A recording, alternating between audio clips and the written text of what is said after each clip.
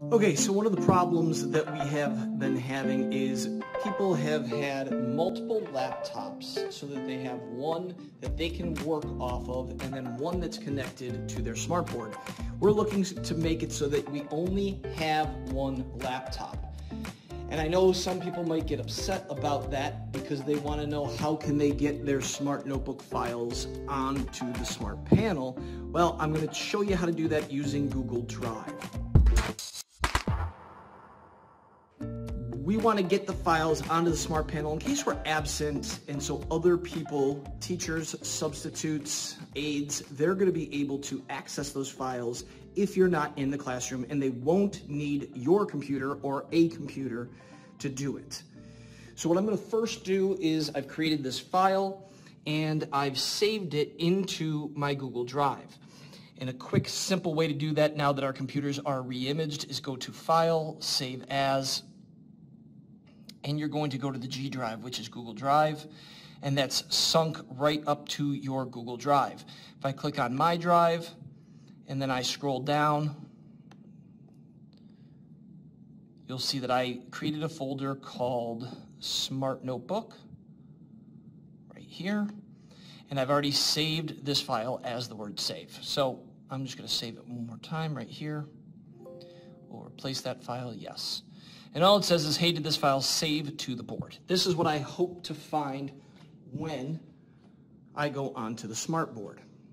I don't know if I'm going to be able to film and touch at the same time, but we're going to give it a shot. So the very first thing that I'm going to do, this is, I am not signed in, this is public. If I want to go ahead and I want to, go back to the beginning here, get into my Google Drive and download the smart lesson to my smartboard. You can see I'm already in Drive. All I did was go to my Google Drive. I signed in and did all of that stuff. And then I'm going to find my Smart Notebook folder.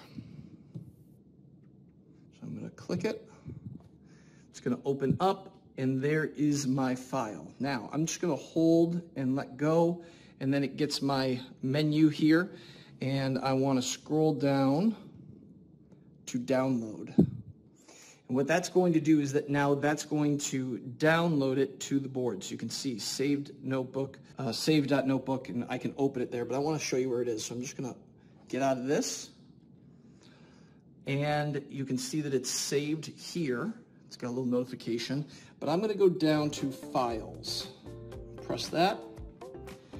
And if you're not on downloads, you just click this right here, and instead of board files, you pick downloads, and there's my notebook. If I open it up, it's there.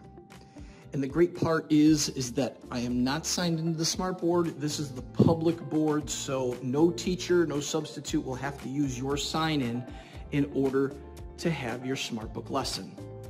So using Google Drive and then using your smart board, you're going to download it to the board yourself, and then anyone is able to access it and use it.